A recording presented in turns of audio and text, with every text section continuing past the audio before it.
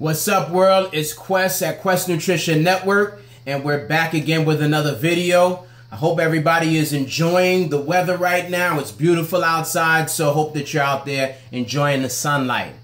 Now, I wanted to come to you with this particular video to dispel a myth. Now, for a long time in this country, all of us have been affected by this particular myth. I know I personally have. From the time I was a young child, even as a grown adult, I still have individuals from family members and, professionals giving you and re-perpetuating this myth, this protein myth, more specifically about protein coming from meat.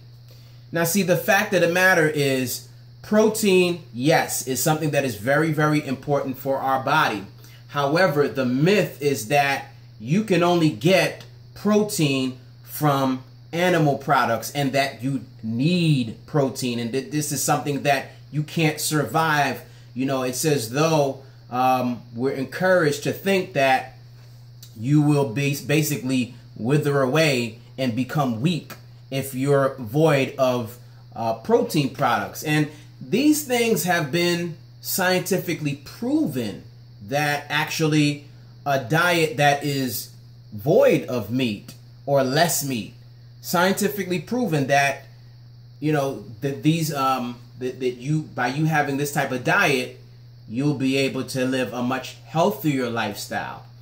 But I just wanted to take the time to dispel that myth, because as I said, it's been something that has been perpetuated and has been brought to me. Now you have world-class athletes. In fact, right now, as we speak, as I'm doing this video, I believe the Williams sisters are in Wimbledon, and they're doing the double sets and stuff. And those two are examples of vegans. They are vegans. They consume mostly plant-based diet. And you don't have to take my word for it. You can Google it. You can look it up, and it'll show you that they both are vegans. So that's something to keep in mind, because I don't think that Serena Williams looks like somebody that is deprived of protein. So we really got to understand, where does these myths come from? They're really programmed into us when we're children. And as we grow to adults, then we start to hear it more. Oh, protein now has become synonymous with meat. And that couldn't be further from the truth, because protein, you can get it from peanuts. You can get protein from beans, legumes. You can get protein from even green leafy vegetables. You can get protein from broccoli. You can get protein from kale. There are a numerous amounts of different vegetables that have protein in them, and they are good, high quality protein.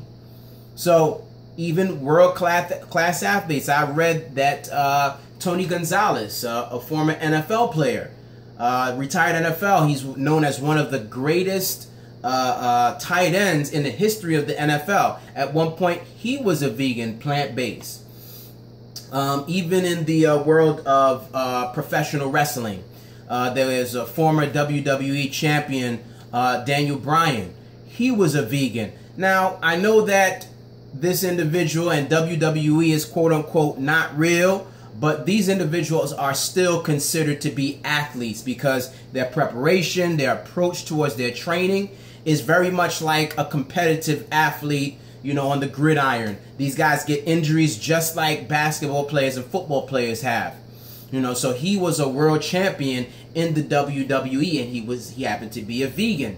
So we got to dispel these myths about you having to be a meat eater in order to be strong and muscular and be able to compete and so on and so forth. There are many other examples of individuals, and I can't get into all of the individuals who are vegans and vegetarians in pro sports, but just understand that it does exist. There are bodybuilders, Mr. USA and Mr. Universe, who are also vegan, vegetarian diets and stuff.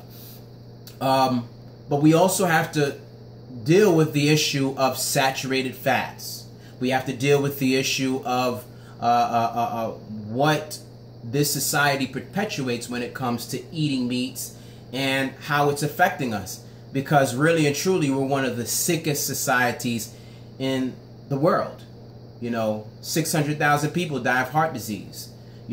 Cancer rates are through the roof. Diabetes, I think the last statistic I believe is 1 in 5 people are diabetic in this country. So, we're fed this myth from a child, but what has it done for us? So I wanted to start up this conversation.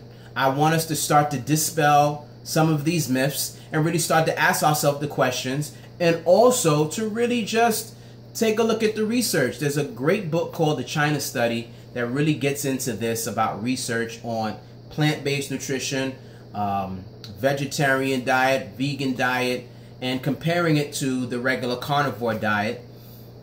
And the research is astounding. It shows that, that you're less likely to fall victim to these diseases on a more plant-based diet. So that's all I have for you guys today in this video.